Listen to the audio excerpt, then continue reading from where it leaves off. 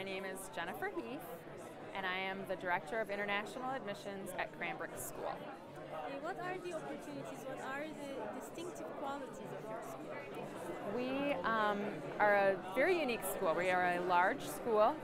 We have 780 students in our high school, grades 9 through 12, and we are a college preparatory school. So our students are focusing on academics, first and foremost, but then they also have many opportunities outside of the classroom to participate in athletics, be involved in clubs, write for our school newspaper, and we really hope that the students who are with us graduate as very interesting, well-rounded people. How is your cooperation with GLOBALISE? What are the advantages of working with GLOBALISE?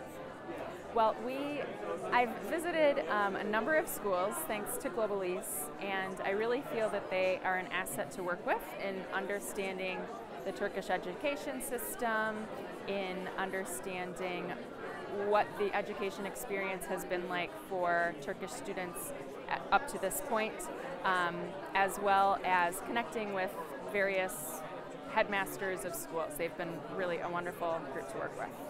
How do you see the potential of Turkey in cooperation and also Turkish students? What are your impressions of your visit here? I love it here.